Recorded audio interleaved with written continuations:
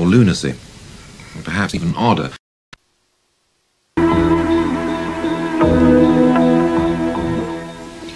In a series of programs whose overall title is States of Mind, I suppose that it's rather odd that there's so little reference to madness or lunacy, and perhaps even odder that the one program which is devoted to this subject should consist of an interview with someone who insists that mental illness is a myth invented by psychiatrists. Well, ever since the 1960s, Thomas Szasz, who's the professor of psychiatry at the State University of New York, has been at the center of an angry controversy, which is the result of his claim that there's no such thing as mental illness, and that the medical profession has appropriated the concept of madness and has thereby given itself a license, in the name of humanity, to imprison and treat people whose behavior seems either inconvenient or revolting. Well, as far as he's concerned, of course, madness exists, all right, but it has nothing to do with medicine. And by putting it into the province of clinics and asylums, he insists that the medical profession has paralyzed our understanding and our sympathy. It's unfortunate, perhaps, but when someone coins a vivid slogan, they often become associated with it. Your name is associated with the idea that mental illness is a myth. I wonder if you'd like to start by saying exactly what you mean by the myth of mental illness and how this myth has arisen and assumed the control of our lives that it has. What I mean by it is really easy to explain, especially to a British audience. I have really relied on Gilbert Ryle's fundamental concept of a category error. And what I mean by the myth of mental illness is that the kidneys can be sick, the liver can be sick, the brain can be sick. And sickness in the modern scientific sense adheres to the notion that there's something biologically amiss with a part of the body or the body, various organs. Now, since the mind is not an organ, since the mind is at best an abstract noun, it cannot be sick. So that mental illness must mean something quite different than what it seems to mean, namely that it's an illness like any other illness, in the phrase of American psychiatry. That is their slogan. Mental illness is like any other illness. Well, the one thing we know about it is that it is not like any other illness. In fact, it's not an illness at all, in my view. So you're saying then, in Ryle's sense, that we've mistaken the categories of illness by applying the category of illness to the mind and insisted that that the mind can be ill in the same way that the body can, and you feel that this is logically wrong as well as it were, empirically or objectively wrong. That is correct. Now we can get right into it. It is a mistake only in a very benign philosophical sense, since it's not really a mistake, since I believe that virtually everyone knows that mental illness is not like cancer and heart disease. So it's in a way a tactical mistake, and the whole history of psychiatry has to do with the fact that it's not a mistake at all. It's a particular way of using language to gain certain practical ends. And that really then has to do with the question of what do doctors do, what do surgeons do, and what do psychiatrists do, what have they done historically. Because, you know, again, to use philosophical concepts, I mean, in the tradition of modern empirical science, a word means the habits it engenders, the habits it characterizes. That's what words mean. You know, there's no point in looking them up in dictionaries. That's all right for foreign. Word means you have got to know how people actually use it. That's what it means. Well, how and when, then, was the notion of sickness applied or misapplied to the mind? When can you first recognize the use or the misuse of the pathological category as applied to the mind? Well, that is really rather easy to answer, and it ties right into my general argument. There is the idea of illness applied to the mind in the sense of mental illness, in the modern sense, really is coeval, occurs about the same time that the idea of bodily illness occurs. Now, the idea of bodily illness, as we know it, is not that old either. And without going into too many details, let's just remind the viewers, as it were, that up until almost the 18th century, really, doctors, philosophers had the idea that the body was ill when there were various disturbances in humors, the so-called humoral theory. And it wasn't really until after the Enlightenment was in high gear, really. Let's say 1800 is a kind of a watershed date, if one wants to think of something, 200 years ago, roughly. And really not until 1850, when microscopy developed, that idea clearly developed that illness is tissue damage. It's bodily illness. And it was during this period that the idea of some vague concept of madness, which of course goes back to antiquity, but it's a very different concept. It was only during this same period that the idea of mental illness began to develop. And this then ties in with another development, namely of what do psychiatrists do. I think we should bring that right in here. Namely, what did psychiatrists do? Well, they operated institutions called madhouses or mental hospitals in which individuals were confined, presumably for the treatment, ostensibly for the treatment of their mental illness. But of course, that wasn't the real reason. But prior to the identification, the custody of the mad was not, as it were, legitimized in terms of illness or sickness, but simply in terms of the protection of the person. Saying that with the advent of pathological notions of tissues and organs in physical disease, that this area extended to include madness, and therefore the mad person was now put in custody having been defined as a sick person rather than just simply as an aberrant one. That's correct, but Dr. Miller, as you know, and as historians have shown, this is now well known, that actually although madness, the idea of madness was abroad in various Western cultures, there were really very few mad people. And when you speak of the custody of madness, there really was no such thing. There were no madhouses, mental hospitals to speak of before the middle of the 18th century at all. I mean, in England there was Bedlam, which was a institution for miscellaneous purposes for poor people, vagrants, and so on. And well, if we go even further back, let's take, I like to cite, let's say, classical Rome at its height, had almost 2 million people. And there were no institutions for housing, taking care of mad people. Same thing in ancient Greece. So there was no such thing. The idea of, both the idea and the number of mental patients grew up parallel with mental hospitals and psychiatrists. These three things, the buildings, the psychiatrists, and the patients all grow together historically. So you're saying then that the patient is a creation of the profession of psychiatry? Entirely. And the heretic is a creation of the theologian. Obviously, until there is an evangelical religion, there are no heretics.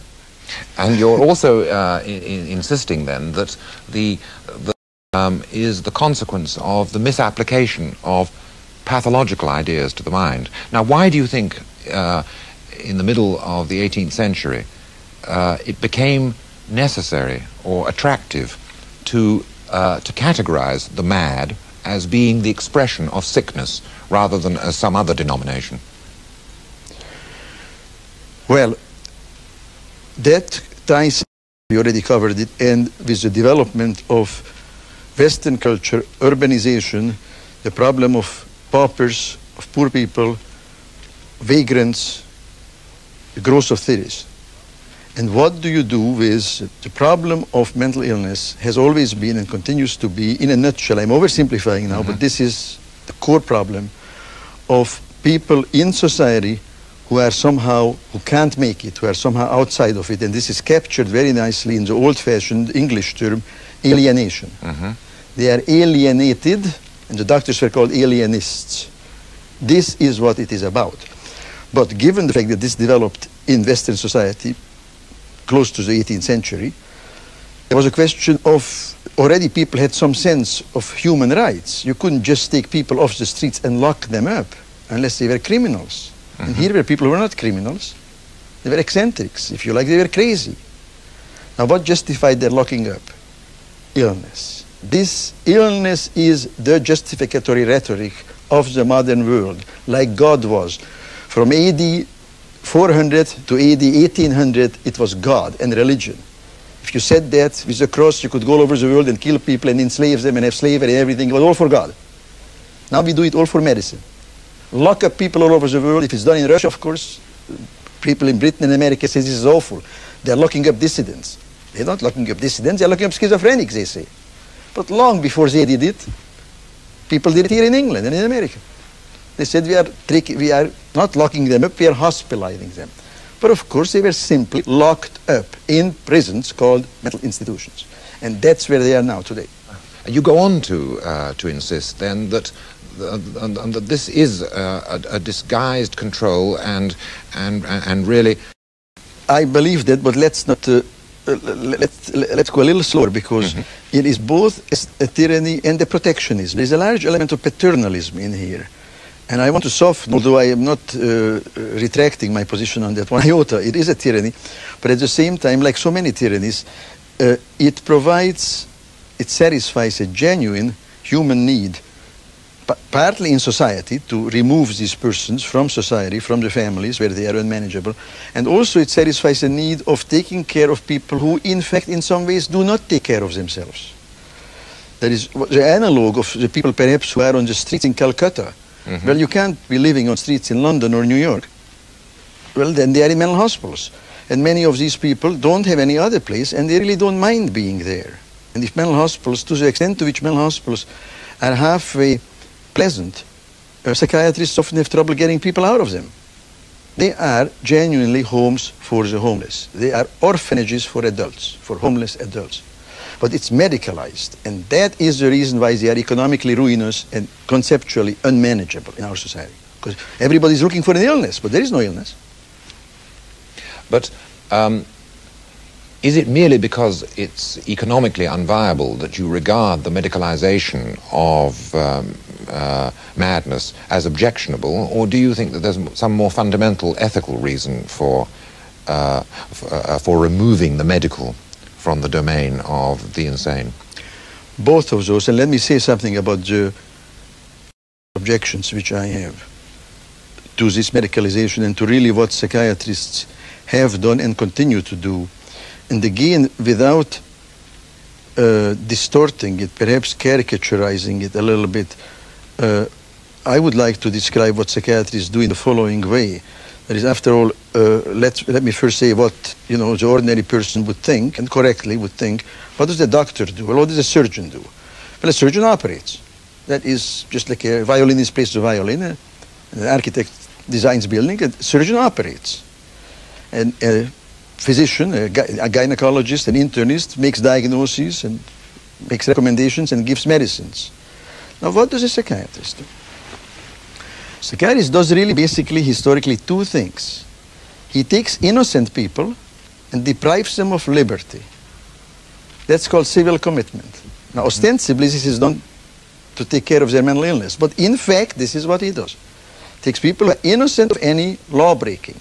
I'm now talking very much in the tradition of British and American law. People may be depressed, unhappy, whatever. That's not illegal. And these people get locked up. At the same time, the second thing which a psychiatrist does is that he goes to court typically and pleads and claims that people who are murderers, often mass murderers, like the Yorkshire Ripper, they are innocent. So he locks up the innocent and frees the guilty. This is what they do. This is the core function of psychiatry. And since psychiatry has become so overawed, it is precisely the absurdity of this function which gives it its power. Well, if I can take the legal case, first of all, and offer an objection, wouldn't it be true to say that until the abolition of capital punishment, at least, the psychiatrist was not, in fact, proving the innocence of the mass murderer or the murderer or whatever, but he was, in fact, exercising a humane function in at least offering some sort of mitigating maneuver, because at least it saved these wretches from the gallows. That in that sense, the psychiatrist was in fact exercising a humane function and not simply inflicting a medical category on someone who, in fact, who ought to have been punished. He was softening the violence of a very vindictive law.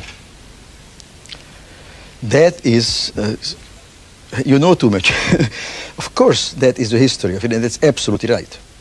That is the way it happened. And that, by the way, is one of the reasons why psychiatry has acquired the mantle, and there are similar analogs to that today with respect to abortion laws, for example. Before abortion became legal, the one way to get an abortion was to go to a psychiatrist and be declared in need of an abortion. What I used to call bootlegging humanism. Of course, this is what happened, and this is a humanistic enterprise. But ideas have consequences. Look what the psychiatrists did. Why didn't the psychiatrists, if they objected to capital punishment, why didn't the British Psychiatric Association and the American Psychiatric Association lobby en masse against capital punishment instead of lying about mental diseases? Because in fact what they did was very much what some Swedish and Swiss and Spanish embassies did in Budapest, in Hungary, to save Jews. They said these are not Hungarian Jews, they're Spaniards and Swedes. Well, what a joke. Well, anything is permissible to be saved from Auschwitz. But to then, if after the war these people would in fact have been confused with Swedes, that would have been quite a confusion. But now psychiatrists insist that these people are ill. The psychiatrists who I presume testify for the Yorkshire Ripper genuinely believe that the Yorkshire Ripper kills women because he has a disease like cancer. So this is how metaphors become real. This is why I think that psychiatry is very much like a religion. It's one thing to talk about Jews as Christ killers, as some kind of metaphor, and to believe actually that Jews are killing Christ because he's still alive in the ceremony of the Mass. Well, so this becomes a very, very live issue. Psychiatrists believe that mental illness is just as real as that table. Well, let us concede that certain forms of insanity may not be so readily identifiable with a physical pathology as, say, someone who turns yellow is identifiable with the disorder of the liver, which you can discover at autopsy, and say that psychiatrists have found it very hard to associate certain aberrations of behavior with corresponding disorders. Would it not be quite reasonable to say that certain forms of conduct were so consistently unrepresentative of the main mass of human behavior, like repeating and again and again in a compulsive way, was something which was so similar to disease in apparent consistency that it's only hair-splitting to say that it is not a disease because you can't find some sort of organic lesion associated with it. The fact that someone does violence and does it in a way that no one else wants to or does is enough, in fact, to justify calling it a disorder and indeed an illness. That is a very forceful and very good way of stating the argument. The other argument, obviously, if my argument was the only one, it would already have prevailed and no one else would think anything else. Now, what you have stated is plausible. Let me only say it. All I can do is sort of state what I see is not so persuasive or not so attractive about it. And that is, first of all, it switches the ground rules, because non-psychiatric physicians, biological medicine is still sticking to the idea that a disease is a demonstrable lesion, not a package of behaviors. And you have switched that ground. Secondly, you have switched the ground by, you have sort of smuggled in something by saying, well, this is something which is such a coherent package of behavior. But other packages of behavior which we don't call diseases, of which the best example would be devout religious behavior. That is also a configuration of behavior, which, especially if you don't agree with it, let's say it's a minority religion, it's a so-called cult. And by the way, as you know, it's very popular now in America for psychiatrists to say that some of the minority religions, the cults, are mental diseases. Well, so was Christianity a mental disease before it became the dominant religion? Just because it's a package. And last but not least, I think once one introduces the idea that law-breaking, violence is a disease, then one is on the verge of destroying the entire tradition of British and American law. Namely, that disease is disease and crime is crime, rather than this Erewhonian mixture. Because the question is, what is the duty of the doctor? Is it the duty of the doctor to help a patient recover, or is the duty of the doctor to enforce the laws and punish people? Because if somebody is going to go around and kill ladies, any civilized society is going to do something to him. Now, even if it's called treatment, that's going to be punishment to anyone who uses language decently. Now, everybody may call it treatment, but the subject will feel it's punishment. What do you, I mean, it's simply in the sense that their liberty is curtailed, or... the liberty is curtailed. What more do you want? They may get chemicals which they don't want. They may have their brains, they may be lobotomized. But even let's just stick to liberty being curtailed. That's it. Is there a doctor's function? No, but it may be a doctor's function in cases where, in fact, there are unpleasantly violent penalties to be inflicted for such crimes. It may be the doctor's function to exert an advocacy on behalf of the subject simply to make sure that he does not suffer. No, I don't believe that. I think, Dr. Miller, that is mixing roles. A doctor, after all, is primarily and first of all in his life a moral agent, a citizen. Only secondarily is he a doctor. Now, in his role as a citizen, that is his job, to soften irrational laws, to protest against them, to sacrifice his life, or possibly to leave the country. If you're a conscientious doctor in Nazi Germany, then the thing to do is to go to America rather than to practice in that system. But rather than in some ways to mix these two issues. But in the same way as it's the function of the defense sometimes in a law court to point out sources of reduced responsibility on the part of the defendant, and those may be simply questions of ignorance or carelessness, it may require someone who is in fact medically expert to point out more occult sources of diminished responsibility which arise from something which the doctor calls illness. Now, might that not be a perfectly reasonable and legitimate thing to do? In a court of law, the defending counsel might wish to point out that the defendant was unaware of the various situations around it.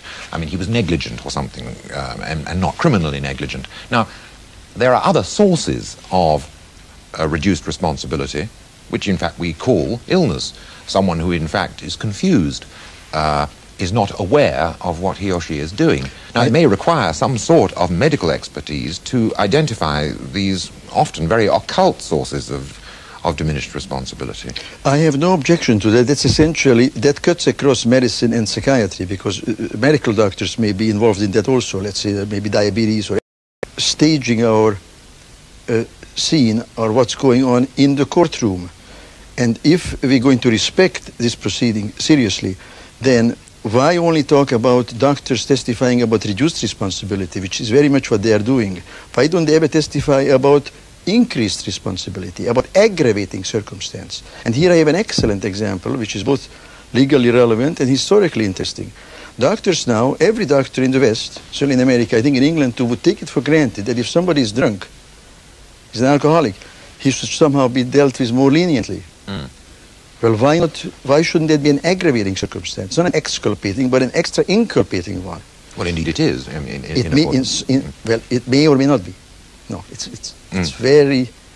But you see, doctors who testify in court in this kind of situation to exculpate are looked upon as great humanitarians, and those who testify as inculpate are looked upon as some kind of brutal enforcers.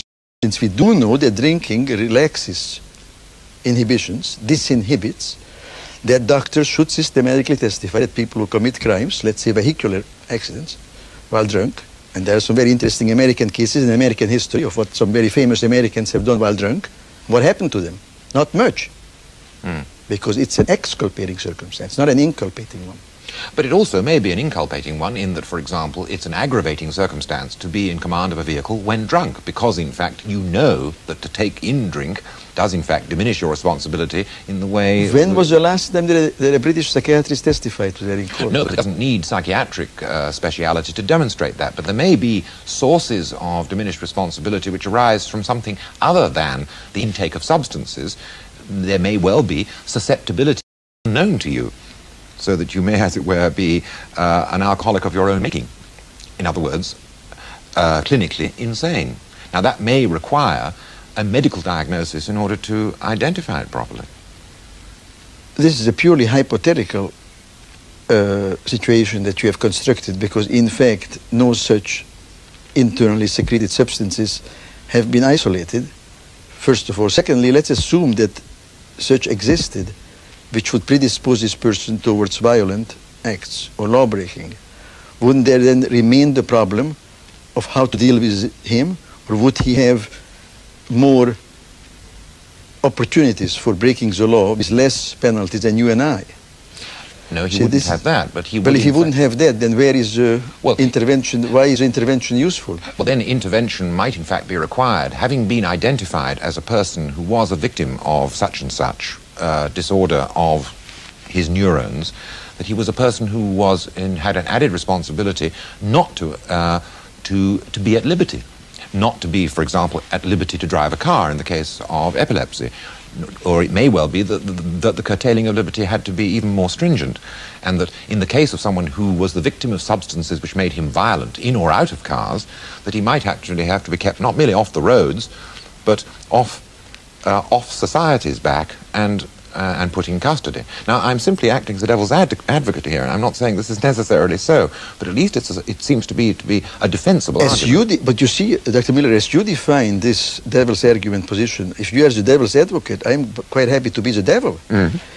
I am very much in agreement with the practice of not letting epileptics, as long as they have seizures, drive a car, much less allowing them to pilot 747s across the ocean or drive buses. Mm-hmm. But these are demonstrable conditions. A person can go to a court and say, Dr. John Doe said I have epilepsy, and here I have 3 experts and so on who will testify that there is no evidence that I have epilepsy, and let the court appoint a panel. Mm-hmm. But we are talking about things like heresy. See, how do you prove that somebody hasn't got schizophrenia? We are back to the myth of mental illness. See, insofar as we have demonstrable conditions, whether it's epilepsy or being a typhoid carrier, and so on, of course, medicine has a very important function, but again, let's keep it clear what that function is. That's a public health function. It is a function to protect society from the harm of the patient. It is not a primarily therapeutic function. And I'm all for that. I mean, why shouldn't society is as important as the individual? They're equally important. Mm-hmm. Why shouldn't physicians protect society from certain diseases, just like they protect it from radiation and industrial pollution and so forth? But we are not talking about that. Let's get back to mental illness. Mm-hmm. Well, let's say, when there are lots of examples, let's say that a famous American poet like Ezra Pound is charged with a crime. This is there are lots of such cases, or some Russian writer, and the prosecutor says, we can't try him because he has schizophrenia. And the defendant says, but please try me because A, I haven't got schizophrenia, and B, I am innocent. This is the real situation we are talking about. Well, you seem to hinge much of your argument on the existence of some objectively identifiable lesion in order for something to qualify as a disease. And as you say, something, if someone has jaundice and nausea and pale stools and so forth, we expect to find disorders in the liver. But let's go back to the days before the association between findings at autopsy in the liver had been shown to have an association with the cluster of symptoms with which patients presented in hospital. Now, you wouldn't want to say that before the liver had been identified as the source of the illness, that patients with jaundice, nausea, and so forth were not in fact sick. Of course. Well, in exactly the same way, might it not be the case that certain consistencies of aberrant conduct and thought were illnesses, even though it was impossible at this particular point in time to find a lesion either at autopsy or else with more sophisticated... Well, let's pursue that, Dr. Miller. Let's assume that there is the case that certain identifiable patterns of behavior, which many psychiatrists now call schizophrenia, is indeed a very subtle disease of the nervous system. This is, I think, what one could call this in very precise English. This would not be a proven disease, this would be a putative disease. Yes. All right? Let's assume that schizophrenia is such a putative disease. The question, as I indicated earlier, is what are the consequences of this? After all, there's no one is interested in arguing about words. The question is, what consequences does this have? Now, it has consequences in 2 directions. One is, what does the individual, so-called patient, do about it? And the other one, what does society do about it? Then let's spell those out. Now, in my opinion, if you're going to use a medical model, then the patient in England and America, we're not talking about Russia, then the patient is a free agent. The same way as if he has pneumonia. You tell him he has pneumonia. Mr. Jones, you have pneumonia. Please take penicillin. He says, no, Dr. Miller, I don't like penicillin. I go home and I'll take aspirin. Now, let's say you have schizophrenia, take Thorazine. He says, no, I won't take Thorazine. Okay? Next chapter. Let's assume the gentleman goes out and kills his wife, goes home and kills his wife. Why should that excuse him any more than pneumonia or diabetes excuses him? It's a disease. He knows it's a disease. It's his responsibility. I have no objection to treating it as a disease in this way. I don't think it's a disease, but if you want to treat it as if it were a disease, then again the question is, what does this entitle you? See, the only diseases, as far as I know, certainly in America this is true, in the United States today, in New York City, you can walk around with infectious syphilis, and no doctor can get a microgram of penicillin into you. Right? Mm-hmm. Now that's a provable disease. Whether somebody has got or has not got syphilis can be established scientifically, regardless of politics, of beliefs, whether you're capitalist, communist, left-wing, right-wing, Jewish, Christian. It's objective. And even though society says you can't treat it because the primacy of individual autonomy in medicine is more important. But schizophrenia and depression, which no one can identify, that you can treat involuntarily. So as soon as psychiatrists are willing to give up their tyrannization that you originally talked about, as soon as they are willing to give up involuntary treatment and involuntary hospitalization, I would have much less objection about what they call disease and not disease. All right. But if we can leave the juridical questions on one side for the moment. Because psychiatry is 100% juridical, so we can only very theoretically leave it. No, but if we can leave the more confined aspects of the juridical in the sense of the juridical hangs over it. It hangs over it like a pall. Mrs. Jones, please come to the hospital nicely, because Mrs. Jones knows that it's very easy for the social workers, the way it goes here, to get involuntarily. So as long as there are involuntary laws, there is no voluntary patient. There is no such thing as a voluntary psychiatric patient in Great Britain. I mean, just like there is no such thing as a voluntary taxpayer. We all pay our taxes in order not to go to jail. I don't call it a voluntary act. So that you mean that because there is the threat of involuntary commitment... The threat and the entire history of the threat and the reality of the threat.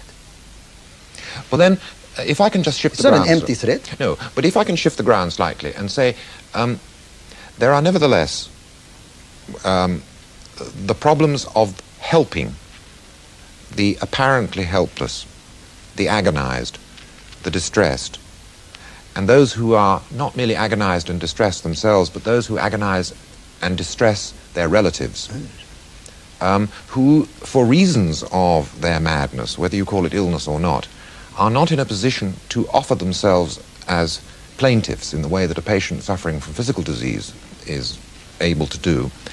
What do you do on the basis of philanthropy, on the basis of helping in terms of kindness about such people?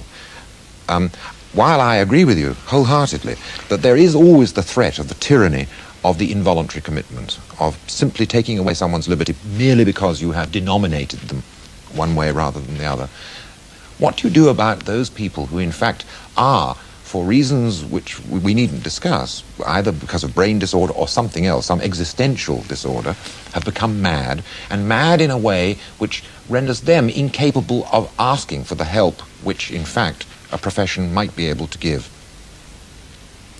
What do we do about this? Well, we can have a conversation about this, obviously, and your question is again, well taken, and I would like to say all sorts of things about this and will, but again, let me first say that this is precisely why psychiatry is so powerful, because it is so useful. I love to paraphrase Voltaire, saying that if there were no God, we would have to invent him. But if there were no psychiatry, we would have to invent it. Because psychiatry, in fact, comes in and does something in these existentially, humanly, very, very difficult situations. Now, whether it is as good a thing as we could possibly do or not is debatable. Obviously, many people think it's the best we can do, and in some situations, it may be the best thing we can do. Now, in some ways, we have to break down the kind of phenomenon which you described, because, first of all, you emphasized the helplessness, the inability of the patient to act as their own agent seeking help. Now, if we really take that seriously, you see, that does not characterize the whole panoply of the situation. But that is certainly one part of the group that you're talking about. To the extent to which people behave that way, there is no great problem and there is no great conflict between my views and those of traditional, ordinary, regular psychiatrists. Because these persons then should be treated more or less on the model of someone who has been hit by a taxi and is unconscious. The ordinary channels of medicine, science, compassion, and humanity should be mobilized, and this person should be cared for and treated in whatever way makes sense to society, scientifically and humanly. There's no great problem. No, I see that. But Dr. Miller, you know very well that this is a minute problem, because what happens very often is, and there are such people, is that although they are helpless in many ways and don't seek help, the one thing they seem to want to know and want to do is to get out of a mental hospital as soon as they are taken there. That's why they are locked, so that the people can't walk out. So although they don't quite know what to do with themselves, they do know they don't want psychiatry. Now, but this is not really a representative sample. Let's take, I love to take, so that we can be a little more concrete, some literary examples of these cases. Why is this so distressing? Who is a typical mental patient? Lady Macbeth. Now, what's wrong with her? That finally, the Macbeths make it to the top, and her illness has a characteristic that it upsets her husband. He can't have a good time because she's so depressed. Well, this is a very difficult problem, but why is she so depressed? As a doctor, that's 400 years ago. The doctor knows why she's depressed, because she's guilty. This is a moral problem. The doctor says this is not a medical problem. But precisely what the doctor in Macbeth says is not a medical problem is what doctors now say is a medical problem. So this is a jurisdictional question. Now, if you want to make it a medical problem, it is indeed possible to do things to Lady Macbeth so that Mr. Macbeth feels better. I don't think this is good. Now, but this is, honest people can have an honest disagreement about this. Now, psychiatrists say, but after Lady Macbeth gets electric shock, so something should be grateful that she got the electric shock. Now, that doesn't prove anything, of course, morally or empirically. Well, this is medicalization of morality. That's what we are talking about. So then, in that case, what do you feel ought to be the repertoire of what's on offer to those people who are, in fact, exhibiting either very florid and peculiar and distressing mental symptoms or mental, well, let's not, perhaps it's begging the question to say mental symptoms, but florid disorders of behavior, florid disorders of thought, which are distressing either to them or to their relatives? I would, first of all, I would have to separate those two categories radically. Those are two entirely different populations, sort of like what do you do with people with pneumonia and with people with cancer of the breast? Well, they have to go through separate doors into different buildings, as it were. Now, people who upset other people, as far as I am concerned, in this way, schizophrenia, depression, the patient, as it were, there is a person who is disturbed, the relative. And it's for them to decide what they want to do. The upsetting person should be left alone as long as they do not break the law. Primum non nocere. First of all, do no harm. I think it is medically, morally incorrect to take some action against this person without his consent. Well, now, if he consents, then there is no problem. No, but I'm trying to indicate a type of patient who is not simply obstreperous. He's not causing distress to his relatives because he makes their life distressing. Give me an example. Well, I'm talking about the transformation of a personality in such a way that the relatives, the parents, the siblings say, not, please cure my brother, sister, or father because they are making our life appalling, but please cure them because... People never say that. No, but I'm paraphrasing what they would say. But please restore to us the person whom we love. Not please make them less obstreperous, please make them less insulting, less disgusting, but we would like back the lovable person who we have been associated with all our lives. Dr. Miller, with all my effort, and without trying to appear difficult about this, I can't deal with that because a relative who would speak like that would in some way deny the complexity of human existence. How about Jekyll and Hyde? Again, I would, since you haven't given a more concrete example, let's take a concrete example. Here was a nice young woman wonderful daughter, and she gets to be 15, 16, she stops eating. She's anorexia nervosa. Mm-hmm. And the family says, give us back this wonderful, girl who was such a nice girl. And, she ate, everything was all right with her. Now she doesn't eat. Yes, well, indeed. Well, I mean, but isn't that a perfectly legitimate and reasonable request? No, it's not. Because it denies all the reasons why this young woman doesn't eat, which from her point of view are just as good as why somebody in Ireland doesn't eat because he is a political hunger striker. Oh, no, but there is surely a fundamental distinction there in that there may well be reasons why the patient suffering from anorexia nervosa is in fact deliberately abstaining from food in a metaphorical sense, similar to the way in which the prisoner in the H block is abstaining from food. He's trying to get some sort of deal. But at least in the case of the H block, the conditions which would satisfy the calling off of the strike are clearly known. They're on the table. Surely what in fact is distinctive about the anorexic patient is that even if in fact it could be demonstrated that this was a strike on behalf of some sort of settlement that they were trying to obtain, it's almost impossible for anyone other than an expert, perhaps a medical expert, to elucidate and find out what the deal is. What deal would in fact get them to call off the strike? Not so. Excuse me for being so direct. This is a very nice dichotomy in a way, because in the case of the Irish hunger strikers, nothing about their motivation and their goal structure is repressed. Our society can tolerate perfectly well that a Gandhi or an Irish hunger striker, who he is and why he starves himself and what he wants. But our society collectively denies that there are people, generally young people, who during adolescence have only one overriding goal, and that is not to grow up. Mm-hmm. That we can't tolerate. We call it schizophrenia. That's too painful. And secondly, we can't tolerate that there are some young women who can't tolerate the idea of becoming women because they think women are second-class citizens, which of course they are destined to bear children, which they may not want to do, and so forth. So in effect, the deal that these young women want is of course not a political deal. It's a more subtle existence. They rebel existentially and biologically, and we are not therefore prepared to hear it, much less to meet their demands. But nevertheless, what you have is a situation, so as regards the family, a painful and apparently eventually leading to a fatal outcome of the loss. But it's not a fatal outcome. Well, it may be a fatal outcome. No. Now, look, you are in the language, you are in the word business. When you talk about the fatal outcome, it sounds like cancer. What we are talking about is a young woman who prefers suicide to growing up as a woman. Now, in 1400, she might have been called a saint. There were lots of people who preferred dying for God or something than living. Well, that would presumably... This is suicide. Now, so this raises the whole question of suicide.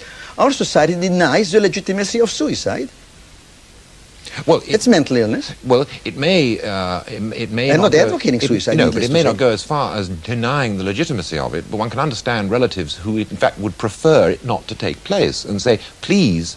do something to persuade our daughter not to kill herself. But relatives may also prefer somebody, for a nice young Jewish boy, not to convert to Catholicism, or marry a Catholic girl, or get a divorce. Now we are talking about what people in a family would prefer one of their members not to do.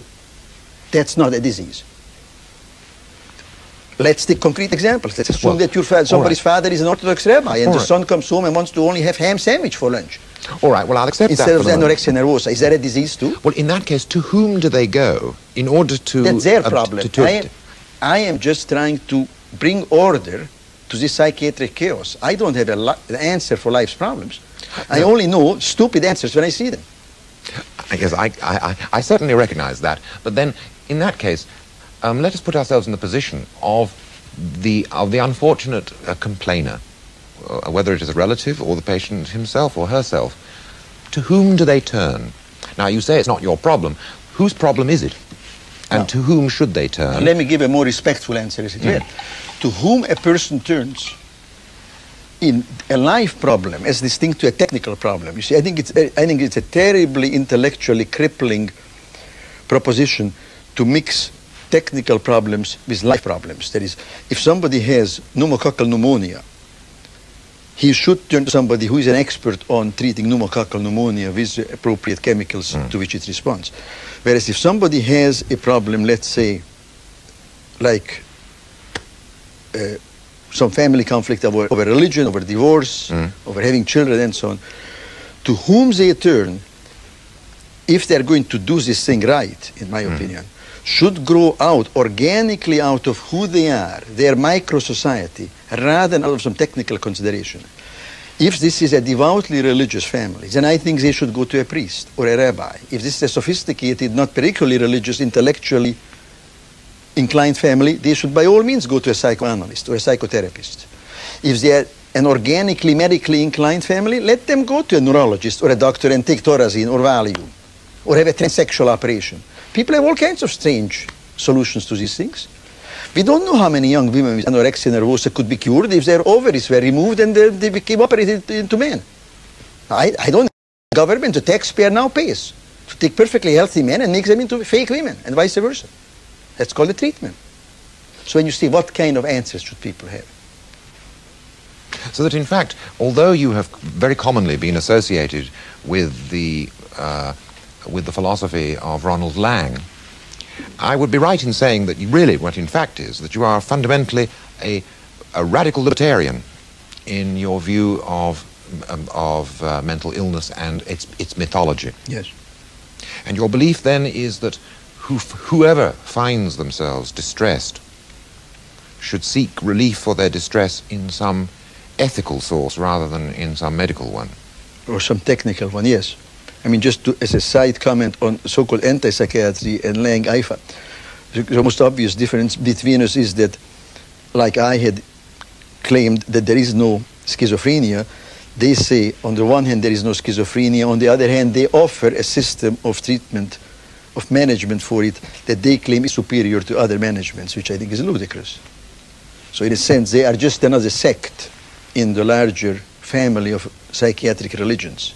I look upon all of psychiatry, its various branches, organic, Freudian, Jungian, and psychiatric, anthropologists commenting on all these various faiths, and my view towards all of them is they are all fine, practiced voluntarily without state coercion, and they are all evil when they are enforced, like enforced religious conversion.